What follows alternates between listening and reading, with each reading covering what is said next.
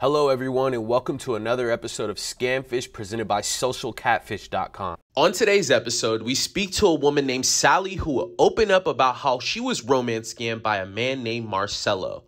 Sally and Marcelo hit it off right away and started a relationship online that would last over 3 years. The two never met in person. All communication was either over the phone or through text message. Sally is now having doubts that Marcelo might not be who he claims to be after sending him over $100,000. Let's jump right into it. Real quick, guys, don't forget to like, comment, and subscribe. Your comment and like could help stop someone from being scammed. Let's get into it. Well, hello, Social Catfish. My name is Sally. I own a restaurant and I love to cook. My family is the most important thing to me. I'm a very happy person. I love life. And I just thought it would be nice to have someone to share it with. Well, my friend was Marcelo Lombardo. And I loved that name because I'm Italian and it felt old world to me. And he told me he was half Italian, so that I liked. We both, hit the button that we liked each other. So then we started talking and he said, I'm surprised that you're on Tinder because you'd think that men would be knocking your door down to talk to you because you're so pretty. And then I said, no man knocking my door down, and he was very good looking. You keep seeing that good looking man in your head, things that he said to me and this and that. I was flattered, Marcelo was one of the most handsomest men I've ever seen. And his teeth were just beautiful. And he was older, though, and he was so sweet. He was always laughing, and he was always saying funny things. And, of course, he always said things to me, like, you're just so beautiful. And we talked about how money isn't everything and love is everything. He crossed all the T's and dotted all the I's. Very handsome, tall, but I didn't think I was that bad looking either. My pictures looked pretty nice. And I felt like the stuff he said could be true. I've always been told that I'm beautiful and by everybody, or better looking than most. So everything he had to say to me, I believed, and I probably wanted to believe it too because I thought this man was going to come here and we were going to spend our life together. The first time I sent money, it was by my house and I sent him 1,000. And when I sent him the 1,000, just before I sent it, I said, well, I know you're probably not going to ever speak to me again because you just want money. I just wanted to tell you that I really enjoyed talking to you and I think so much of you, blah, blah, blah, blah. And then so he said, no, I'm going to talk to you, this and that. So anyway, I sent him the 1,000. And then I was very surprised that he still talked to me, but I didn't realize that he had much more in mind, much more money in mind. All of Marcelo's problems never ended. He had a reason of why he needed money every other month. This is a perfect example of the scam never ends. There's always an angle or a reason why scammers need you to send them money. Unfortunately, Sally didn't realize it yet. He used to wash his feet before he went in bed. He would do things that you would think a scammer wouldn't do. He says, well, I said, what are you doing? Are you washing your feet again? He goes, yep, because you could hear the water sloshing, He said, I have to wash my feet before I go to bed because I don't like to put dirty feet in a bed, And then he talked to me when he was brushing his teeth many, many times, why would a scammer brush his teeth? You see, I was thinking all this stuff. He told me that he had all these cars and he had to go to Africa because he had to sign these papers. He can't do it by fax. And so he went to South Africa and then all of a sudden he tells me they found cocaine in one of the cars. Then he said they arrested me and they put me in this place that's just before going into their prison. He needed some money because he needed to hire an attorney. I went to the bank and I sent like $3,800 right off the bat to him. And it was just one thing after another. My daughter said, boy, she's never seen anyone with so many problems. Finally got out of that jail type thing and he was on the way home. He said he was going to be leaving there Christmas Day. And so then I would see him, or Christmas Eve, so I'd see him Christmas Day. And then he told me my visa expired. He told me he got involved with these people that could, illegally get his visa straight. But he needed money for that. And then he needed money to be there. And, I kept fighting with him about giving him money.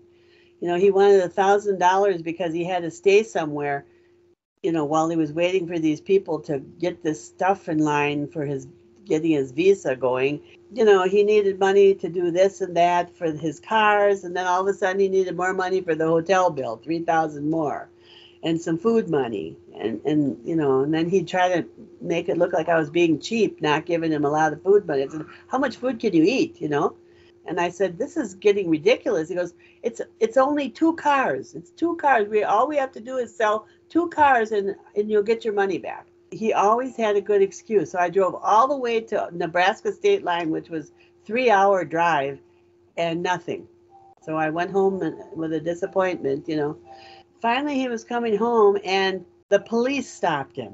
They arrested him, and he told me that they were going to just let him go home to Slovakia, that he had to go home, and they were going to put his cars in this big warehouse until he could, work everything out to come back. So then he went home to Slovakia, and then we're talking with Slovakia, and he said, oh, it's so boring here in Slovakia.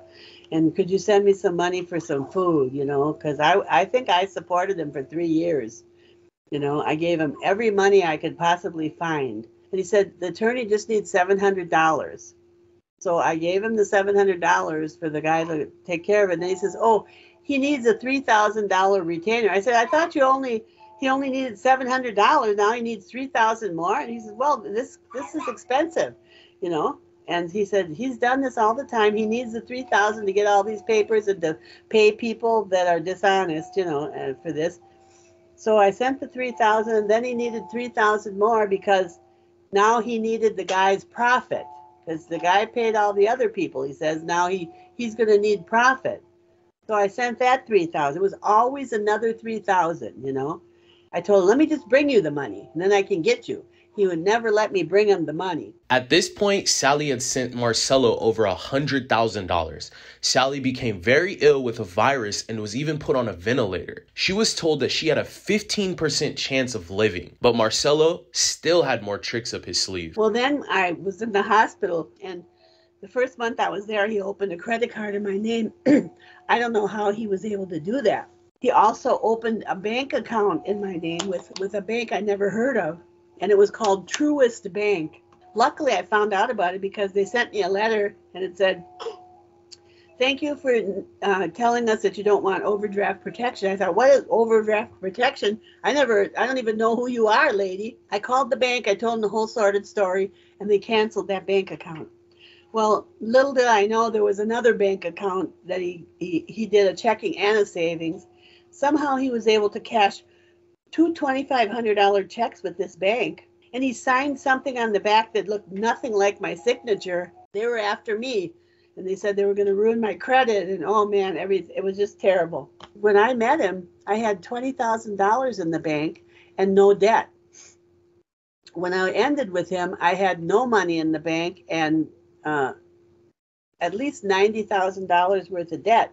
I even had more than that, It's just that I took care of some of it at first. I refinanced my building to get rid of $30,000 of it, and I thought I was done with them. I'm real well known in this area. I've built this business for 24 years, and anywhere you go in any of the towns, 5, 6, 7 towns around our area, if you mention the name of my business, they've been there or they know how great the food is. I have had income property for 20 years. I own a restaurant for 23 years. I'm not a dumb woman, and I'm not lonely. I'm around people all the time. It wasn't loneliness. It was just that I thought it'd be nice not to be by myself the rest of my life. I thought it'd be nice to go to a theater with someone, or I'm sure everybody else feels the same way that does what I did. But you know what? If they keep asking you for money, don't give it to them, because I think an honorable man does not take money from a woman. But he talked a good game, and he was so good looking. I know it's my vanity. I'm reaching out to Social Catfish because I feel like I was really taken. I feel like a fool. And, I am a fool for love. I was just looking for love, and I was looking in the wrong places. But for one thing, I love to help people. If I can stop one person from going through this, then it'd be worth it for me.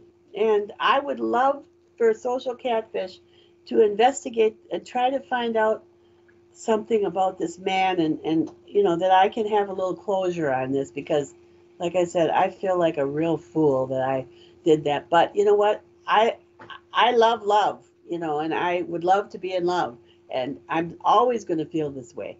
After our team received this video, we knew we had to find the man in the photos. We did a bunch of digging on the internet. We ran a reverse image search on our site, socialcatfish.com, and were able to find the true man in the photos. Sally went through a very traumatic experience. To go through something as awful as this and then to tell the story was both courageous and heartbreaking.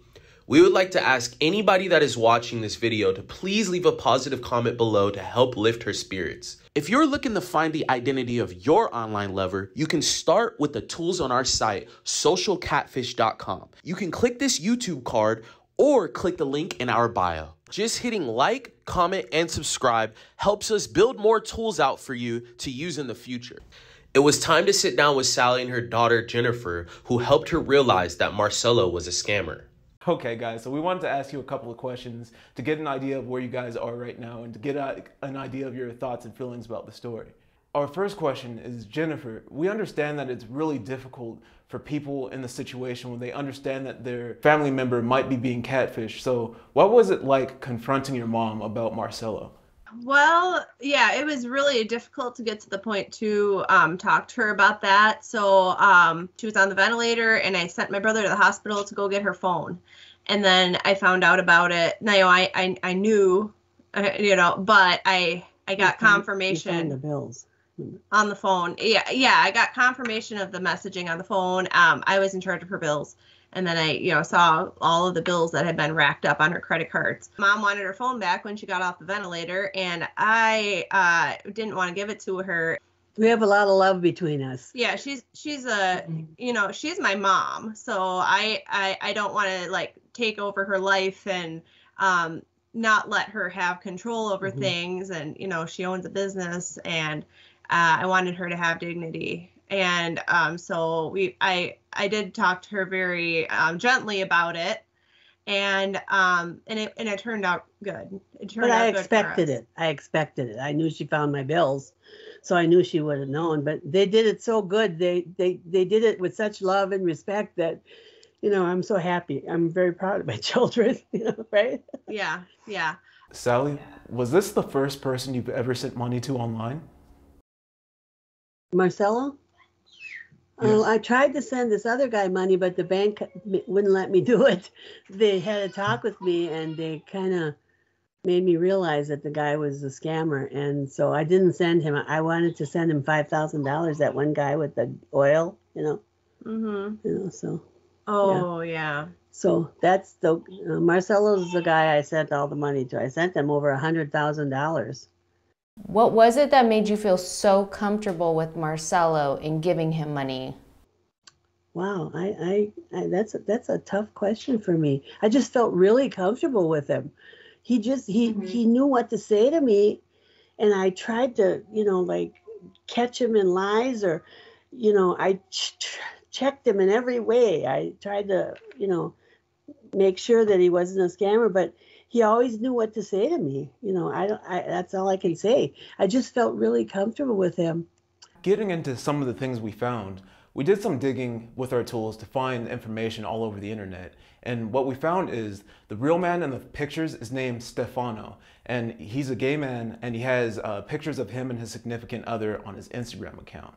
So it turns out that almost all of the pictures Marcelo sent to you is from Stefano's Instagram account. We found tons of fake accounts of Stefano from all across the internet. So this is something that he seems to be dealing with on a regular basis. This is something that is very common on the internet. Unfortunately, a lot of models and celebrities have their images stolen all the time, and people use them to start relationships with unsuspecting victims.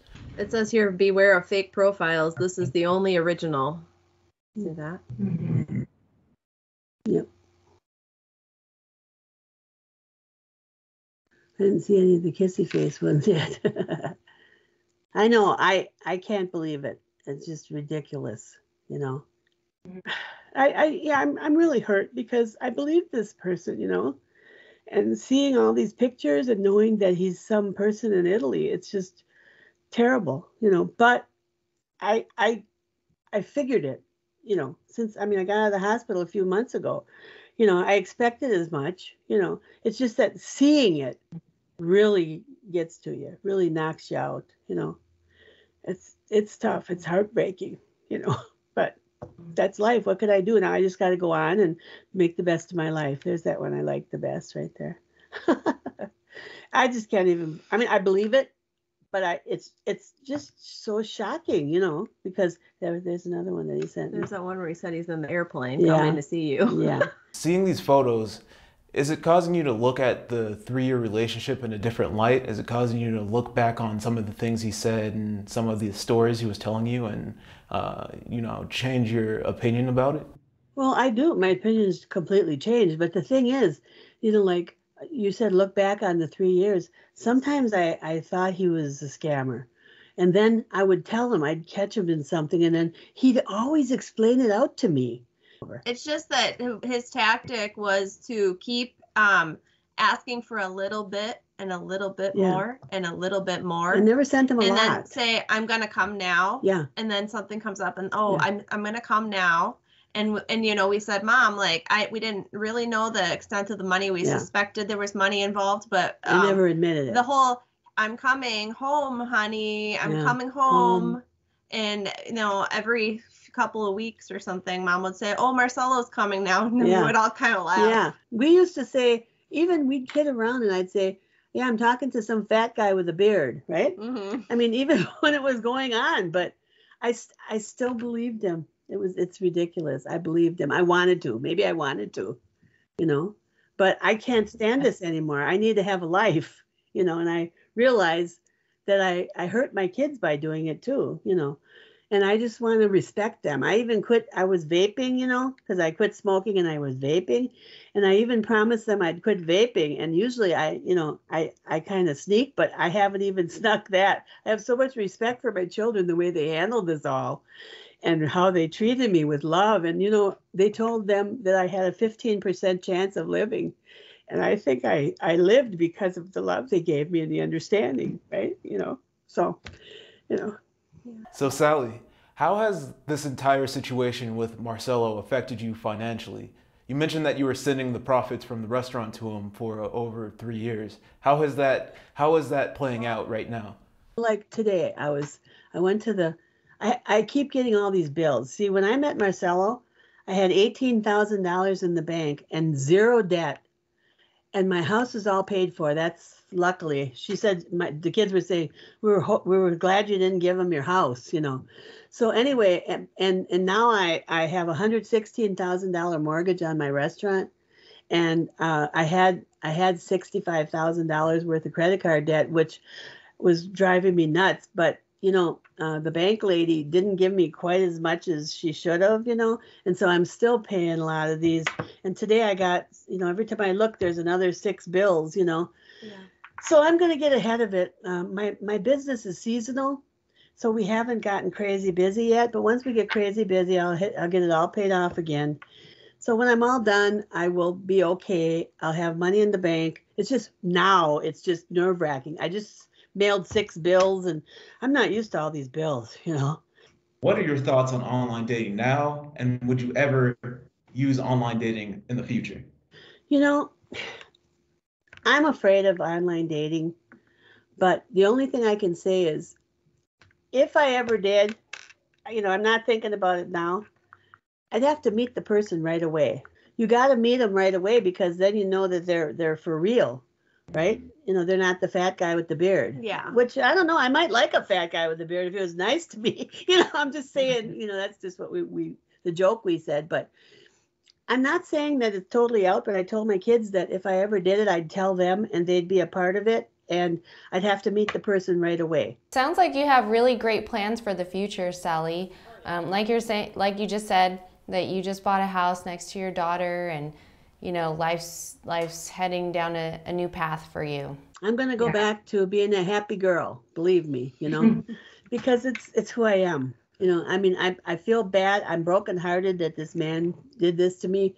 But there's nothing, I'm a realist. There's nothing I can do to change it. And I just got to go on and make the best of my life. I kind of plan on living till I'm 95 or so.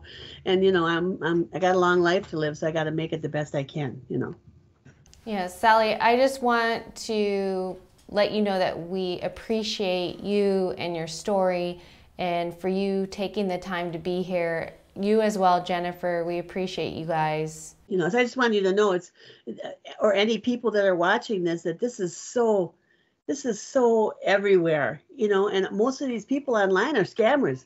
Look, I've talked to at least 10, maybe 13 scammers, and one person was real. One person was real, but he was the ugliest guy I ever saw. What could I do? I showed my daughter. She goes, Mom, why don't you get someone, the other daughter? Mom, why don't you? I said, here, look, see this face? You want me to date him? No. Want me to date him? No. You want me to? I'd rather be alone. I got a lot. I'm not really alone. I have a lot of people in my life and happiness, right? Yeah. Yeah. Thanks for watching another episode of Scamfish presented by SocialCatfish.com. Don't forget to like, comment, and subscribe. See you next time. Scams come in so many different forms. If you have been a victim of any of the scams below, please email us at sharemystory@socialcatfish.com. We'll get to the bottom of it with help from our Social Catfish team. By sharing your story with our YouTube audience, we can educate, spread awareness, and maybe someday we can put an end to these scams.